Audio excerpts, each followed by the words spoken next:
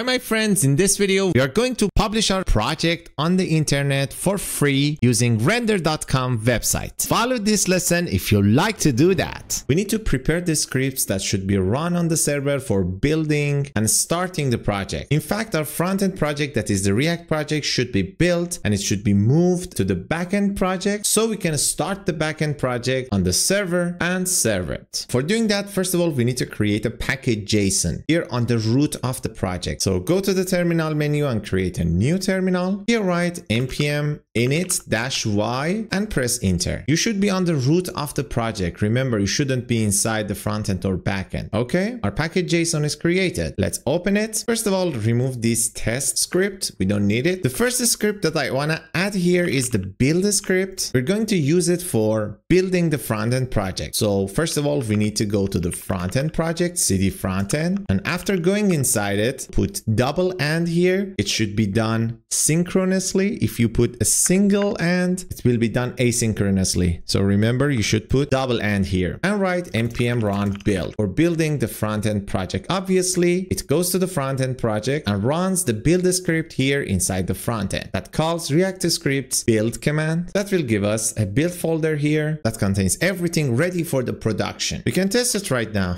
Open the terminal and write npm run build. And as you can see, we are on the root of the project. Press enter. Now we have the build folder, but this is not enough. We need to move this build folder to the backend src folder here. I want to put it inside the folder with the name of public. So the whole front end will be the public for the backend. Close the package JSON for the front end and go to the root package JSON. Here I want to add another script with the name of post build. Don't forget to put a comma at the end of the first one. This post build will be called automatically after calling the build. And inside it, we want to move this build folder to the src folder with the name of public. For doing this, we need to use the mv command or move command with the -f argument that force and overwrite the moving from frontend /build, that is the build folder inside the frontend folder, to backend /src/public.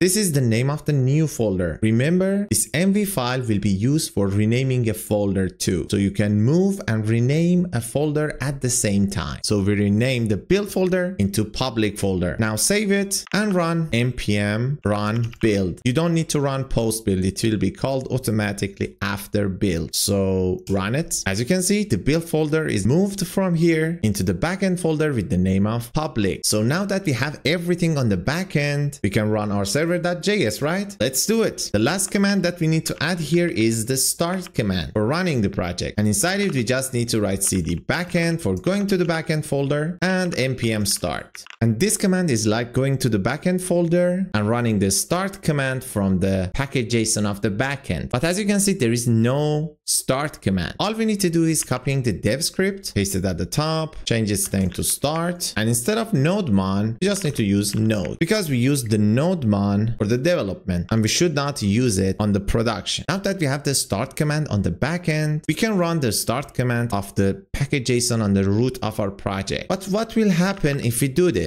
npm start. As you can see, it's working just like before, but the difference is we don't have our front end on the port 3000. We have both front end and back end at the port 5000. Now, if we go to the browser, we'll see that we have this cannot get /. It means it cannot serve the static public file that we built and put inside the public folder of the backend. For serving the public, we need some modification on the server.js. So let's go to the code, open the server.js on the backend, close the terminal. For serving the public folder, we need to do two things. The first thing is using the public folder as a static or serve it as a static so it could be accessible from the backend as a static data. As you know, these URLs are dynamic data and our HTML stuff should be served as static. The second thing is delegating or passing all the URLs other than these URLs that are responsible for serving our APIs to the public folder to the React project. And the React project is on the same folder as the server.js. So by having access to the directory of the server.js, you can have access to the public folder too. As you remember, in the Node.js style of importing modules, I mean the way that we use require instead of import, where the type of our package JSON wasn't module. We could use __dir name for having access to the directory of the current file we are in. But things are a little bit different in ES6. Here we cannot have access directly to the directory of the file, but we can have access to the URL of file, and we can convert it into directory of this file. The URL of the file is inside the import.meta.url. Now let's convert this URL into the path of this file. For doing this, we need to write const __ file name. It's not necessary to use __ file name, but you know, in the require style, this constant automatically has the file name of the current file. So I like to give it the __ file name as the constant name. And there's a function for converting URL into the path. We need to import it first. Import file URL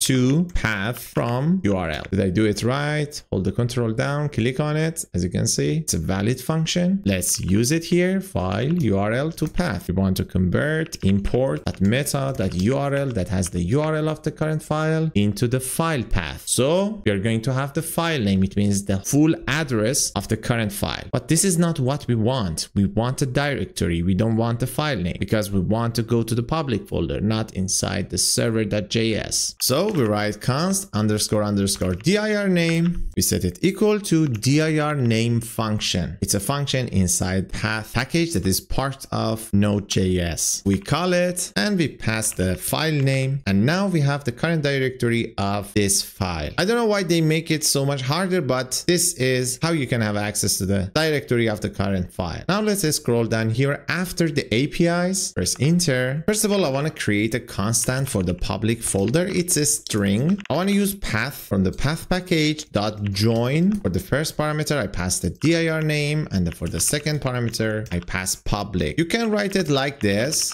like dir name plus / public. You can write it like this. It's exactly like this, but in some operating system like Windows, for navigating a folder, you need to use / instead of /. So if you use path.join, it will take care of that. Anyway, it will return a string. On the next line, we want to use this public folder as a static. So we need to write app.use express.static, and we pass this public folder. Okay, this was the first step, using the public folder as a static. The second step is defining a get API. So write app.get. Its first parameter should be star. It means everything. In fact, since we used it after these APIs, it is everything other than these APIs. So here, let's give it request response and make the body of the API. Here, I want to create a constant for the file path or index file path. And I'm going to make it equal to path.join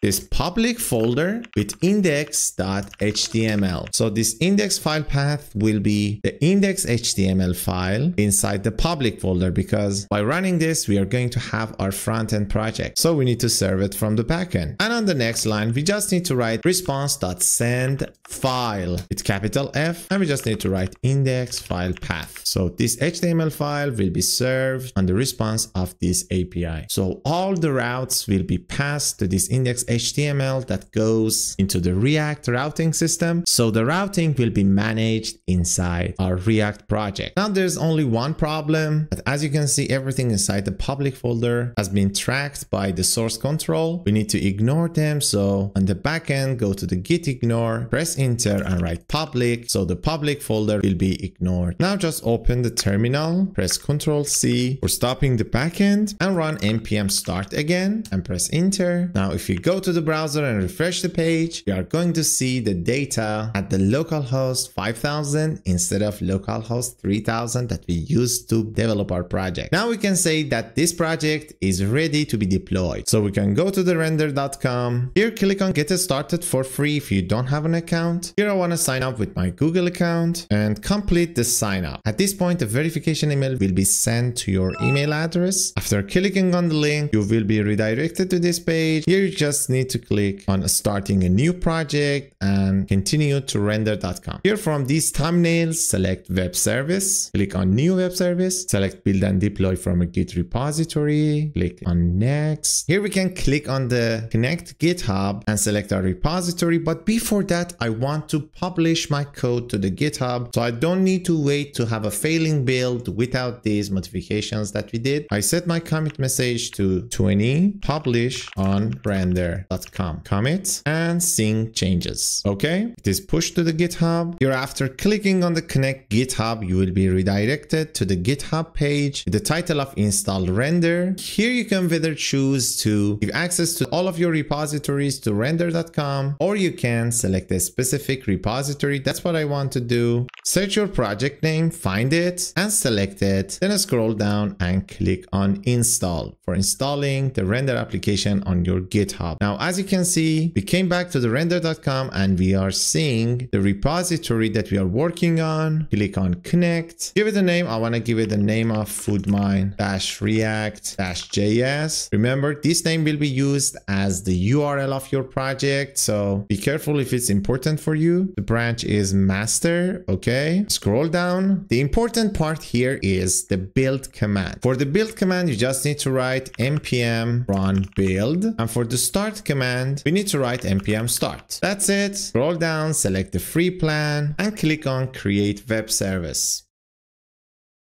Oh, we have a build fail. I forgot to put two things inside my package.json. The first thing is that I didn't define the specific version that I want to use for my project. I don't want to use version 14.17, that is the default version of the render.com. I want to use version 18, that is at the time the latest stable version of Node.js. The next thing that I forgot is, as you can see, we have an error that says React script not found. It means the Node modules are not installed both in front end and the back end. So we need to add a command for installing the Node modules in both folders. So let's come back to the project and do it. For installing the npm packages in both front end and back end, I want to add a pre-build command here. Remember, it should be exactly pre-build, just like the post build. If you have typo, it's not going to work. I want to set its value equal to cd backend and npm install. So this is for installing the backend npm packages. Add the single and here and write cd frontend and npm install. As I told you, when you use double and or double ampersand, these two commands will be run synchronously. So first it will run this one, and after it's finished, it will run this one. But I put an and here because the front end and back end are not related to each other. So both of them could be run at the same time and install the npm packages in both folders.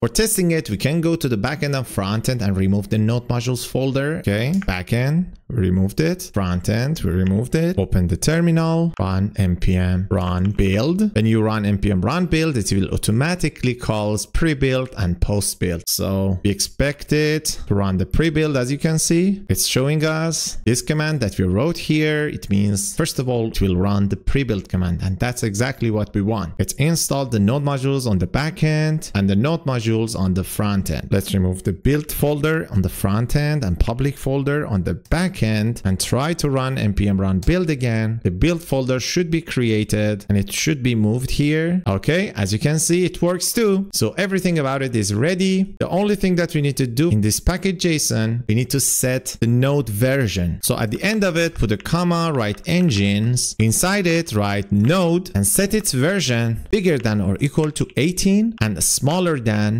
19. So it could be 18.18, that is the current version of Node at the moment, that is bigger than 18, but the major version couldn't be higher than 19, and that's exactly what we want. Now I just want to append or amend this change to the previous commit message. For doing this, we can open the terminal and write git commit --amend --no-edit. No edit means we don't want to change the commit message, and amend means we want to append or amend this commit to the previous commit. So there will be no other commits. It will be added to the previous commit. Press enter, and for pushing it, write git push origin master -- force and press enter. Normally you will get an error if you do it by pressing the sync button. So we can run this command for doing the force push. Now if we go to the render.com, on the events, new commit is building. But even if the build will be successful, we still are going to have error. Because if you get back to the project, go to the backend folder and open the .env file, we are using a local MongoDB as our Mongo URI. But for our website that is accessible from the internet, we need to have a Mongo URI that is available through internet. For having that, we need to go to the MongoDB Atlas website, that is mongodb.com/atlas. Here, if you don't have an account, click on try free. You can sign up with your information or you can sign up with the Google. I want to do it with Google. Here, if you see this accept privacy policy and terms of service, you need to accept it and click on submit. It asks you what is your primary goal. Select one of them based on your primary goal and select how long you are using the MongoDB. For the programming language, select JavaScript and select the others based on your preference and click on finish. Here, select the free tier and you can keep the provider on AWS and click on create. Enter the CAPTCHA if there is any, and you will be redirected here. Here, scroll down and create a database user. I want to set its username to Nasir. Click here to make it invisible. Click on auto-generate secure password for generating a new password. Then click on copy for copying the newly generated password and create the user. This was for the database access. For the network access, you can go to the network access tab on the left side. Delete everything from here, click on add an IP address and select allow access from anywhere. That will enter 0000/0. Will make your database accessible from everywhere, so it will be less secure. But if you are doing only the development and you are not making a website for a serious business, that's fine. Click on confirm. Okay. Now on the left side, go to the database and click on connect. Here on the connect to your application, select drivers and select Node.js. Here, scroll down and this is your connection string. The only thing that you need to do to use this connection string is putting the password that you copied at the time of creating your database user here. I cannot copy this because the other one will be removed from my clipboard. What I can do is copying the password inside my code, copy the connection string here, cut this password and put it on the password section of the connection string. Cut the connection string, and now is the time for going to the render.com website. As you can see, we have a mongoose connection error here because we didn't set the environment variables. For setting the environment variables, you can go to the environment tab here. Here I want to add my environment variables directly. The first one was Mongo URI. That was the connection string that we copied and fixed. Click on add environment variable again. Go over your .env file, come back, paste it here, and write some random text as your JWT secret and save it. Now, if we go to the events, we are going to see another deploy has been started. We can wait and see the result. Here, everything is okay, but we only have one problem. It's a very simple problem, and it is that we are using port 5000 on the server. Normally, it's not possible because the server should decide which port we need to use. It's not our local host, it's a server. And the server port is inside process.env.port that we didn't use inside our server.js. Let's use it. Come back to the project, go to the server.js, and here at the end, after the port equal to, we need to write process.env.port with all capital letters and use or, which means if the port was null or undefined, or if we were on the local host while developing, it should select 5000, but when we are on the server, the render.com will provide this port number and it will be used for our Express.js app to listen on that port. Now, once again, let's go to the source control, click on stage changes, go to the terminal again, write git commit --amend again --no -edit because we want to add this to the previous commit. Press enter and write git push origin master --force to push the changes with force to the GitHub. Now let's come back to the render.com, go to events, wait for another build. Okay, here as you can see, port changed and we have all the successful messages. Now we just need to go to the link of our website, that is the name of our project, on the render.com.onrender.com. And as you can see, we have the project up and running. You can open the foods, add them to cart, and do the rest of the jobs on the internet. I know this video was a little bit long. I intentionally didn't remove the mistakes from my video so you could learn how to fix them. You've been watching Code with Nasir, and I hope to see you next time.